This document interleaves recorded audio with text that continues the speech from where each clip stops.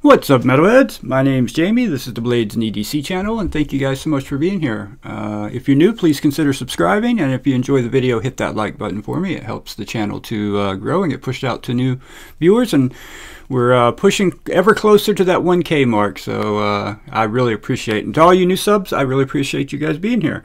Got a new knife for you guys to take a look at today. This is the Off-Grid Knives Black Mamba V2.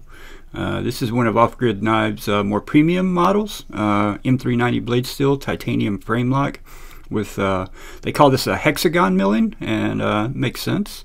Looks pretty cool. It reminds me a lot of the milling on the Rockwall Golf, which those are more circles, but you know, has a similar look to it with that.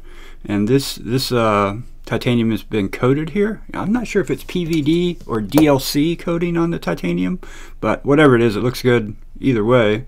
The blade is DLC coated, or is it PVD? I can't remember.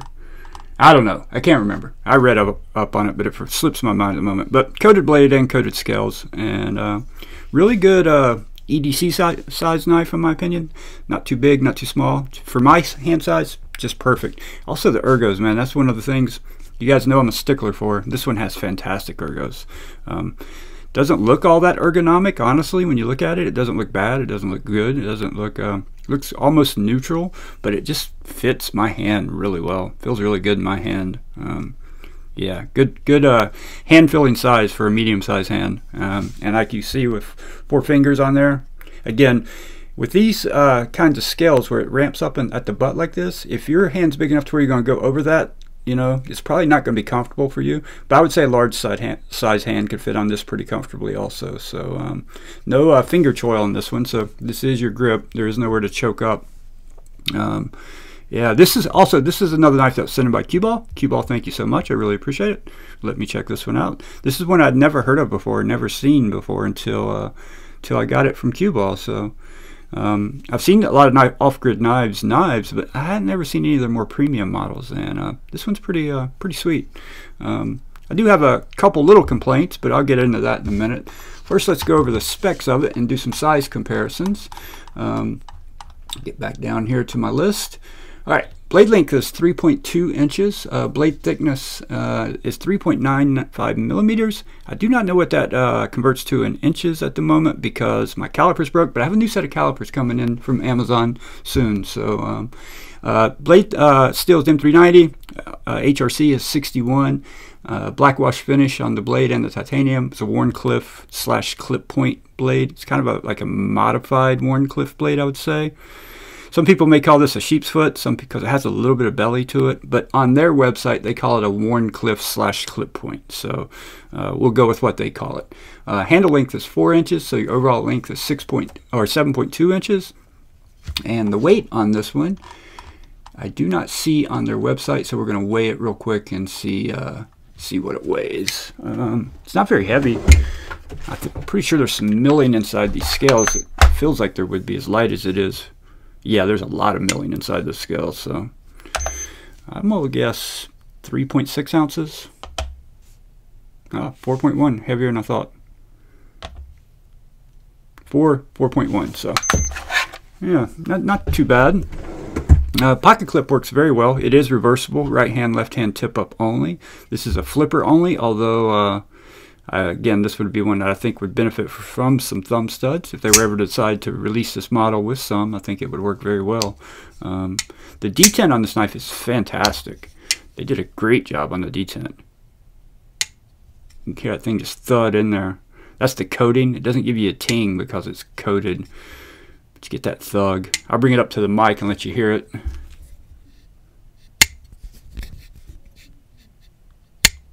Yeah, nice snappy detent. This one's more of a light switch because of the shape of the slipper. Trying to push button it, you can do it, but it's not very comfortable because it comes to a point there. But the light switch works really well. One of my complaints on this knife, and this is kind of concerning a little bit, not really concerning, but it makes me think about it because you go to their website and look at this knife, you know, they got a quote up there, and in that quote it says, jimping on top of the blade is perfect for any fine detail work. This jimping is not jimping. This is more for aesthetics, because it provides no jimping on the top of the knife. You get zero traction from this, so it's not a bad thing. It definitely would benefit from some actual jimping up there. But what I find concerning is that they're putting that on their website, that, you know, this is jimping on the top and it works really well, because it does not work well as jimping, not at all. It's not jimping, so it's more for aesthetics, like I said. And I think it does look good. It looks pretty good like that, but yeah, don't expect to get any traction on this with your thumb, because you're not going to. Ergos are really good. The pocket clip completely vanishes into your pocket. Pocket clip works extremely well also. It is a little tight, but not terribly tight. No tapping. When you tap it, you don't get any clicks there, so it's firm to the scale. It goes in and out of the pocket really well. It is flush mounted, as you can see on for the left hand side. The screws are flush mounted, and they've milled out the scale so it sits perfectly flush. When I say it's tight, it's just going over the seam on the top of your blue jeans pocket. It goes over it fine, but it is a little tight until it gets past there. But it holds really well in the pocket. It rides extremely well in the pocket. So size comparisons real quick. Since I just had it out here, here's the tactile rock wall. Very similar in length, although this is a much thicker and wider, just a bigger knife. More of a good user style knife. Here's the Benchmade bug out. So got a lot of thickness on the bug out. Let's do some more of the regulars that we normally do. The QSP Penguin, very similar in size and blade shape, although this is a true Wharncliffe. This is a modified Wharncliffe, so, or a Wharncliffe sheet point, as they call it, or a Wharncliffe clip point, as they call it on the website. Here is the, let's go ahead and do the sheepdogs, the mini sheepdog and the regular sheepdog. Here's the regular sheepdog. So quite a bit smaller than that. And here's the mini sheepdog. It's kind of right in the middle of these two. So if I line the butts up, you know, kind of right in the middle of those two knives. A lot of people have these knives, or one or the other. So give you a good idea on the size. And let's go ahead and do a couple of the other regulars here that people will recognize. Here is the Spyderco Yojimbo 2. And here's the Dimco AD 20.5. So yeah, almost identical in length to the 80. And I mean, these two right here are a very good comparison in size, overall size and everything. Although the Black Mamba is a little bit thicker than the AD 20.5. This one is modified, but the scales are the same thickness as the factory scales, so it didn't add any thickness to it. It's just a hair thicker. Not by, actually, maybe it's not. Maybe they're the same. Let's see, it's turned over this way. Yeah, it's just a hair thicker, maybe a millimeter thicker than the AD 20.5. So, action on this knife is really good. For flipper only, it's really good. The lock bar is a little stiff. They don't give you a cutout here to get to the lock bar, but it's so wide that you got plenty of room to get the meat of your thumb in there and get to it. It's not bad stiff, it's just a little stiff. This is on ceramic ball bearings for the pivot, and has a ceramic detent ball and a steel lock bar insert. So lockup is fantastic. This one's at about 30 to 40%. And it just, yeah, it locks up really well. It has a great sound to it also. I'll bring it up to the mic and let you hear it deploying. Oh, I missed it that time, sorry. Trying to hide underneath the camera here and all the wires around. So, great sounding knife. Great looking knife too, in my opinion, and great ergonomics. I have not cut with this knife, so or sharpened it. This is not mine, so I won't be doing that.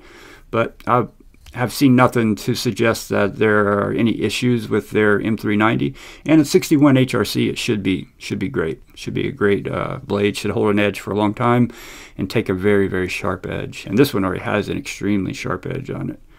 yeah, it's really sharp. So, and it doesn't look like it's been sharpened. I think this is the factory edge, but I cannot say that 100%. But at first glance, this definitely looks like a factory edge to me. And it's actually quite a steep angle. I don't know what the angle is, but if this was laid back a little bit, you'd get even a sharper edge on it. But yeah, flat grind here, up about 3/4 the way of the blade. I do like this blade shape a lot. That's one thing I will say. I really like this blade shape. This would be great for any push cuts or detail cuts. I mean, you don't have to lift it up too high to get to the tip. But another thing, one of the reasons I'm not a big fan of flippers is because that sticks out. You know, so if you want to get down to doing chopping, even though this has a little bit of belly, it doesn't have enough belly to really get down there and get, you know, the majority of the edge against whatever you're cutting. So you're going to have to lift it up and just use the tip to do that type of cutting, which is okay. But, you know, that's one of the reasons. You guys may be wondering why I'm not the biggest fan of flippers. That's why. The flipper gets in the way of getting down and getting, you know, more of the chopping action. So overall, I really like this knife. I looked to see if they make any other variations, because I think this would look sick if they had just like a blasted titanium scale, something you could do some anodizing on with these with this milling pattern. You could do some sick anodizing on this knife. And I love the fact that they continued it onto the show side. You know, like you guys recently saw another knife Cue Ball sent in, the Wiha Kite Fin. Beautiful milling on this side, and they anoded it blue, but they didn't continue it over, you know. So I'd be fine with this knife. They knocked the price up $20, $30 and milled this side also, right? It just looks so much better when a knife looks, you know, the same on the lock side and the show side. At least in my opinion it does. I definitely prefer it. So, and I can't appreciate that they did that.